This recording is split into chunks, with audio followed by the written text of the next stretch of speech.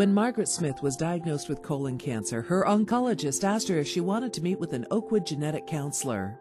I said, well, yes, I want to pursue everything that's going to help me get through this. It was the first step to discovering how her family's history could help unlock answers to her treatment. Family history is really the best tool that we have to identify our risk for certain diseases. So when someone comes in who has had a diagnosis, say, of colon cancer, they want to know, okay, what does this mean for my children?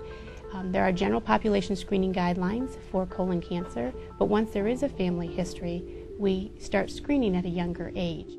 Margaret's grandparents, father and mother all had cancer. All 3 of my children have been screened yearly. Oakwood Hospital's Department of Clinical Cytogenetics educates, screens, and counsels patients on their risks for cancer, but the information can also help doctors. It's the genetic part of it that helped drive my oncologist to better treatment and more treatment and other options of treatment for me. You need to talk to your family, collect that information. You need to document it. You need to write it down to be able to keep track of it, and you need to pass it on. You can't take advantage of early detection and screening and prevention options if you don't know what you're at risk for.